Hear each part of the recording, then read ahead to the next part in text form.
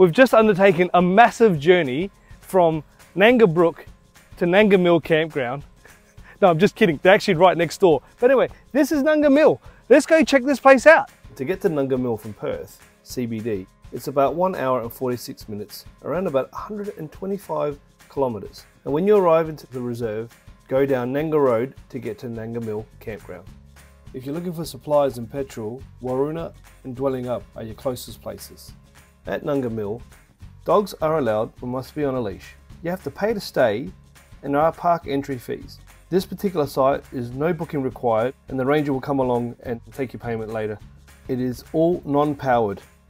There's river water only, non-drinkable. There are drop toilets but they're non-accessible. There are fire pits and picnic tables. There's a rubbish bin. There's intermittent phone reception 3G and 4G. It is suitable for tents, RVs, motorhome, caravans and camper trailers. In this area, there's bushwalking, swimming, kayaking, canoeing, fishing and mountain biking with an easy sill road entry. Now right now you're looking at the first area. There's no marked sites, but we'll call this the first site. There's a picnic table and a fire pit, but it is quite on an angle. Moving down, there are other sites around here with fire pits. There's a little nook site up here as you enter in. There's a fire pit up there too. These sites are directly as you drive in. On this side that you're looking is further away from the river, and some of them are on some angles. The sites closest to the river along this stretch are on a bit of an angle as well, but you've got this great walking path down to the river, which is right along here. It stretches all the way across. Great river there. You can certainly enjoy frolicking in the water. I did. I just can't wait to go back there and enjoy that river again. The rest of the stretch is still on a bit of an angle. There is a toilet at the back and you can camp on both sides. This side is on a lot more of an angle than the side closest to the river. But moving along, this is the closest to the riverside. Again, there's a picnic table, a fire pit, great spot along here, and it's quite flat. Now while I was filming, something actually happened, and if you wait to the end of the episode, you'll get to see what did happen. Alright, I'll tell you. After you check out the bathroom, how great's that? It is a drop toilet, it's well stocked. So if you noticed before, there wasn't a tree that had fallen. A tree actually fell 30 seconds after I finished filming under it. Moving on to the other side, this whole area is available for you to set up. It is tiered, so it does go downhill.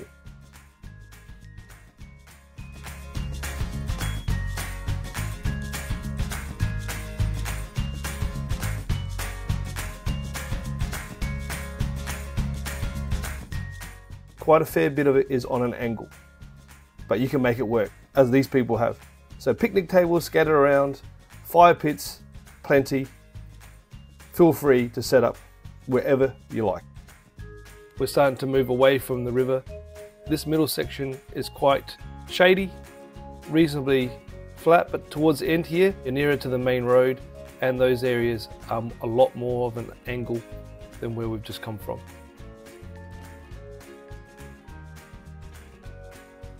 But there is a toilet right in the middle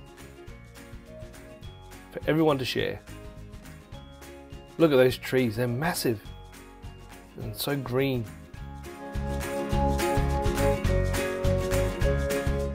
So let's have a look at this toilet, same as the others.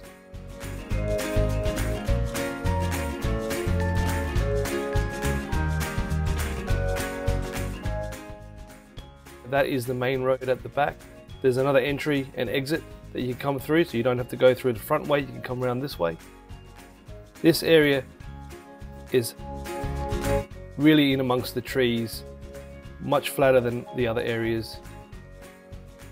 So I would say this will probably be the busiest parts. And around here again, on an angle, there's fire pits. There's an abundance of fire pits and picnic tables in this place, which is great to see.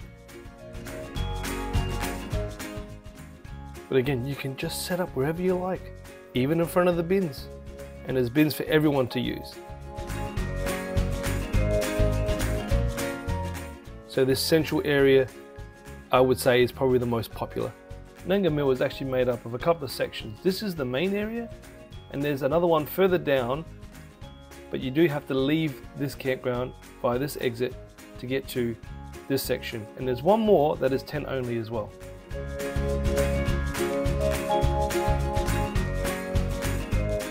This section here, you can set up wherever you like. There is a toilet.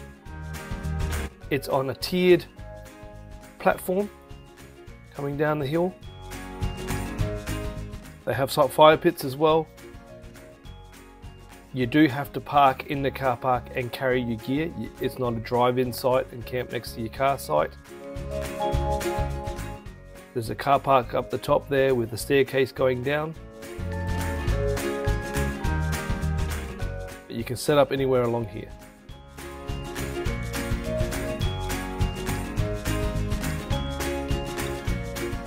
Certainly this section is a lot more in amongst the trees with quite a bit of shade as well. You do have to carry your gear over, but it's not that far.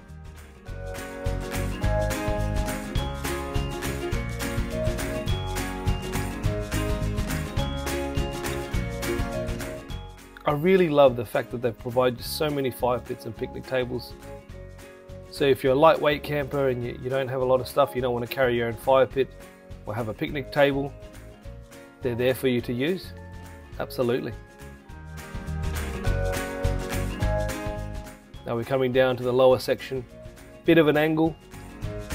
There are areas here that are flat that you can set up quite comfortably.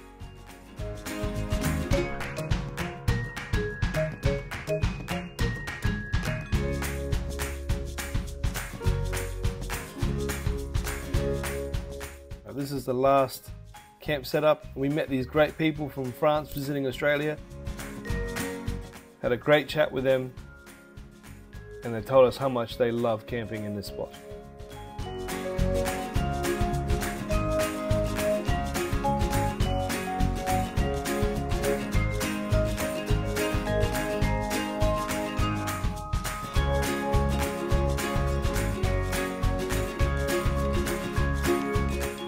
Let's skip over the toilet and have a quick look before we head back to the main section again and finish off the Nanga Mill campground.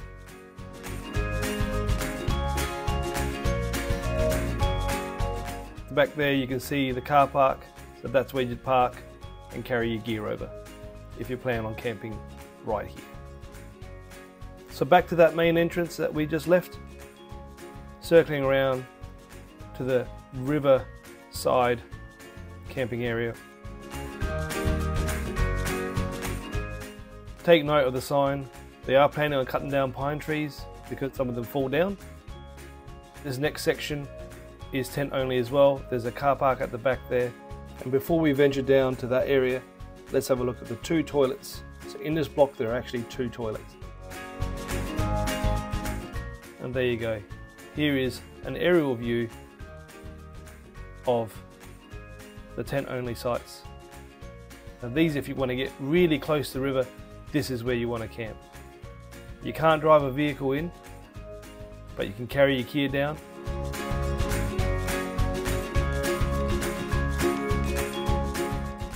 So let's go and check it out. More fire pits, more picnic tables, but the river is just behind those trees. And it's very, very easy to set up. As you get to the bottom, the ground flattens out. Slight angle, but pretty reasonable to set up anywhere along here. This would be the most flattest section out of the whole campground. Look at those trees and the surroundings. Just in amongst it, enjoying the relaxation and the serenity of camping without any care in the world. I mean, that's why we camp, right? We love the outdoors.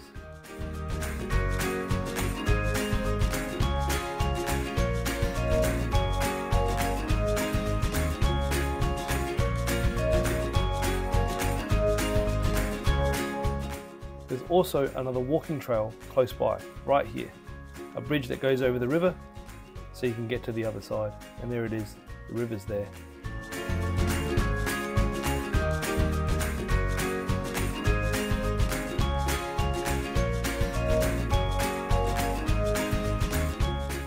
Moving to the other half of this area. Again, more people setting up, getting ready for that weekend or that longer camping trip. He gave some great tips on what to visit and what to do in this area. And certainly if you do explore this area, there are so many water holes and swimming holes. They're just wonderful to hang out all day. At the back there is another tent-only camping area where you can park and carry your gear over. But that is past the other section that we showed you just a bit earlier. You can get to that spot via this main camping area. And we're going to show you right now this little walking bridge that gets there. If you've got a bit of gear, you want to drive around to that car park, set up and carry your gear over, because again, this is all tent-only sites. So here's this little bridge, a little bit overgrown, but don't let that stop you. It certainly is a pleasant walk along this little bridge.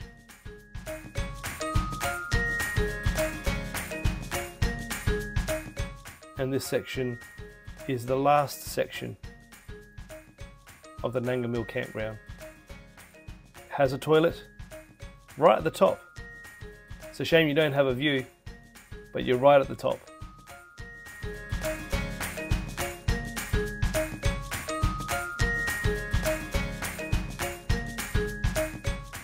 Moving along closer to the river, there's a couple more sites scattered in amongst the trees. Again, you can set up anywhere. And you can see just through there, there's that car park I was talking about. You'd park there and you carry your gear.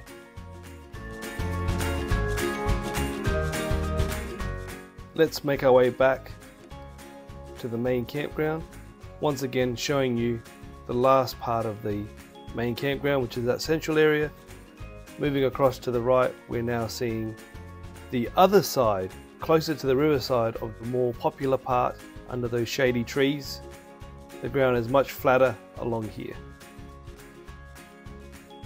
More fire pits, more shady spots in amongst the trees.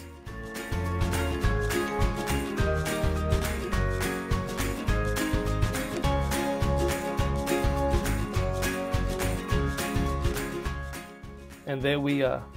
We were right in the thick of it, in the sun, but that didn't stop us. But when we arrived, this place was busy.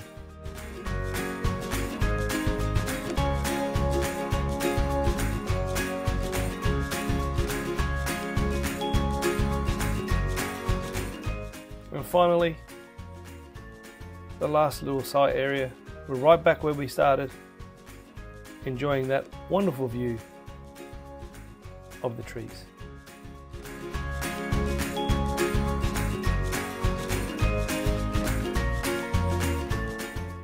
Well, now you've seen everything that Nanga Mill Campground has to offer. So come and check this place out. And remember, camp by me and you'll be a happy camper.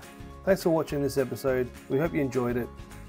And if you like it that much, please subscribe and click that notify button on YouTube. It is free, and also follow us on all our social media platforms, and go check out the CampByMe website with that interactive map. Just there, Anna. Literally, just there. Wait a minute. We've arrived at Nanga Brook Campground. We've also arrived at Nanga Mill Campground. They're literally right next to each other. Oh yeah, we've got the tree. I can't believe, you're recording? I can't believe how big that tree was as I was filming in it. Like, turn, turn, turn, crack, crack, crack. I thought someone was using the whip. Crack, crack, crack. And then I turned around and I didn't get it on film, but I got the aftermath. Well, you know, you're in shock. There's this big tree branch. And then as I turned around, it was literally 1 meter from the person's swag. Luckily there was no one in there. Oh, shit. Whoa. Whoa. I didn't get it falling, but I heard it. I was literally just there a second ago. Wow. I thought it was an animal or something. Wow. Oh, really? That literally just fell from there. No, they're not there, thankfully. Wow, that just snapped from there.